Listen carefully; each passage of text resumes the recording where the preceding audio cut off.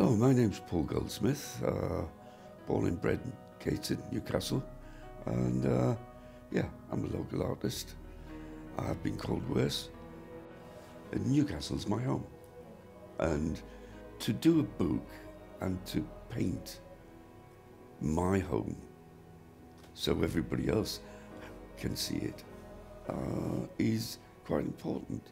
You see the most fabulous architecture, and people are walking around looking for sixpences on the pavement, I suppose, but it's when you look up and when you look at your environment and you see reflections of the old in the new, it's recording Newcastle as it is today. That really is the thing that stirred me up. I'm Martin Ellis and I published Visions of Newcastle. The core of the book is a collection of paintings by Paul Goldsmith, which is the main thrust of the book, but the book also has supporting text which provides the reader with all sorts of background information relating to the buildings that Paul's painted and the history and culture of Newcastle.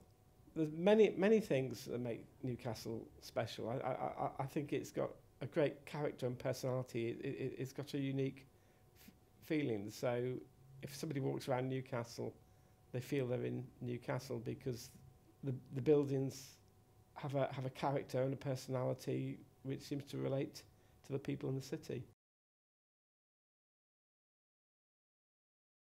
It's portable, it's easy, it's non-aggressive. In other words,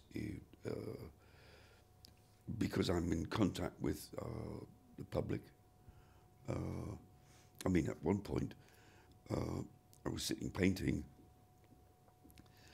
and a chap came over to me, he was looking at the painting, and his dog was hampering itself to my water that I was using to paint the picture with.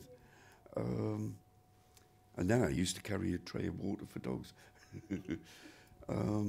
So it's more friendly to people. Now, this is why it really is important to paint the way I paint, quite simply because I make what's called hard paint. I get the ingredients, as in the pigment, and I grind it up with gum arabic, and I don't have any additives to it. It's what's called hard paint, or rather, that's what I've nicknamed it, hard paint, because it doesn't have gelatines or honeys or chalks or things like that. That's added to the paint so it can become more malleable with water. I want to maintain the crispness and clarity of pigments.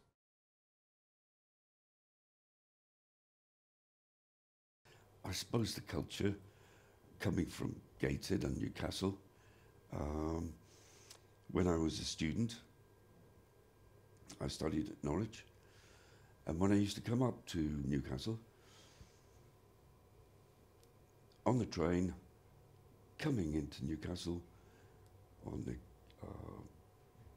King Edward Bridge, or whichever bridge that you were coming in on, and you saw the Tyne Bridge, that's when I turned around and said, now I'm home. In fact, I got a card from John who said, this is just amazing. It's like walking through the streets of Newcastle again, even though he's in Malaysia. Which, you know, if I can do that, that's my job. I've done my job.